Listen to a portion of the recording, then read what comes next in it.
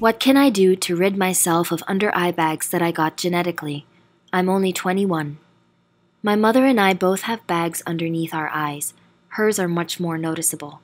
She has been struggling for years to find a solution, and I want to do anything I can to prevent mine from becoming that bad when I get older. What non-surgical treatment would you recommend for both of us? Thank you for your question.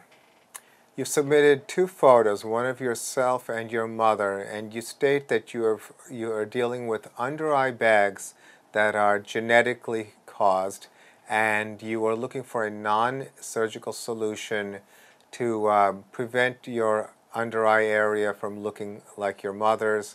And you've submitted two very good photos to help illustrate your concern. So certainly I can give you some guidance about the issues related to under-eye bags. A little bit of background: I'm a board-certified cosmetic surgeon and fellowship-trained oculofacial plastic and reconstructive surgeon. I've been in practice in Manhattan and Long Island for over 20 years, and helping people with the aesthetics around their eyes is a big part of what I do in my day-to-day practice. So when I look at the photos you submitted, I have to at least break down a little bit of what you are describing as under-eye bags.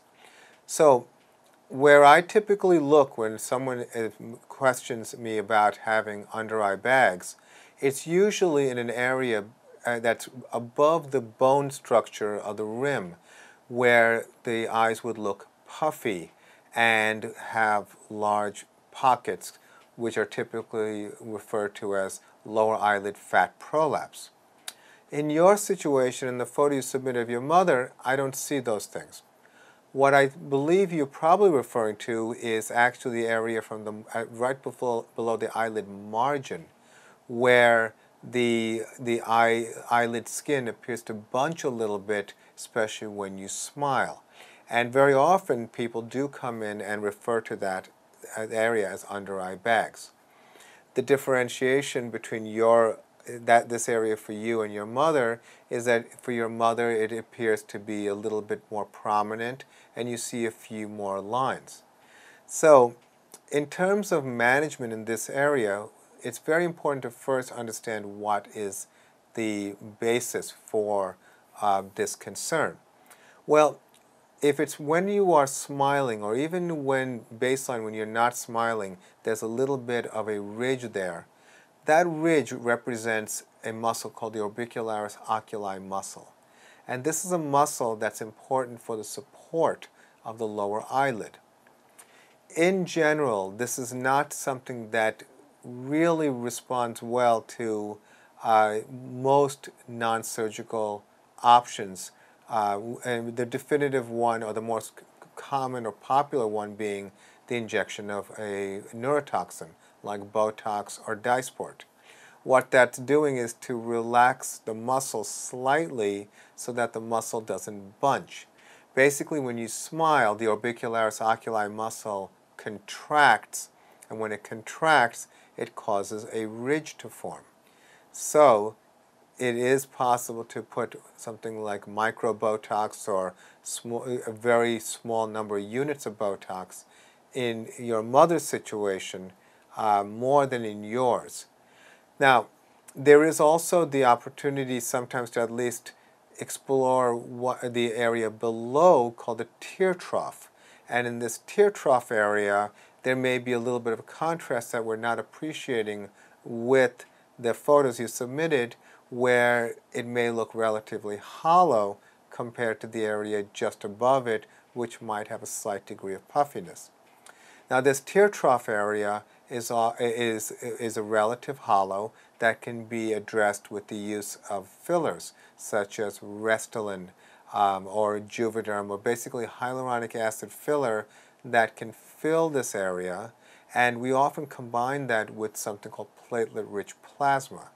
Platelet-rich plasma is derived from your own blood and consists of a concentration of the wound healing and growth factors that are necessary when you have an injury or a wound. So what we're basically doing is we're trying to improve the tissue quality as well as the skin quality to help stimulate collagen, blood supply, and overall fill this area. Now, the solution would probably be more appropriate for your mother than would be for yourself. I realize that you're trying to do everything you can to try to prevent the aging process to be as significant for you, but unfortunately, there is only so much you can do. Now, it doesn't mean that there are things you cannot that you can do to take action, but it doesn't necessarily mean procedures. What I'm referring to is healthy lifestyle, avoiding excess sun exposure, eating a good diet, getting enough sleep, minimizing stressors. But otherwise, the genetics of aging, there is an opportunity, maybe when you're a little bit older, to do things such as platelet-rich plasma and fillers to try to minimize some of the signs of aging. However, I think it's a little bit early for you to do anything that's more invasive based on the photos you submitted. Now, if there is a level of dimensionality that's not being appreciated, certainly it is always valuable and beneficial to at least meet with a doctor who can guide you and your mother about options. It is not unusual for me in my practice to take care of people for several generations because of this genetic tendency to have these types of issues. But at the same time, it is also the role of your physician to guide you when to do something and what to do as well as what not to do.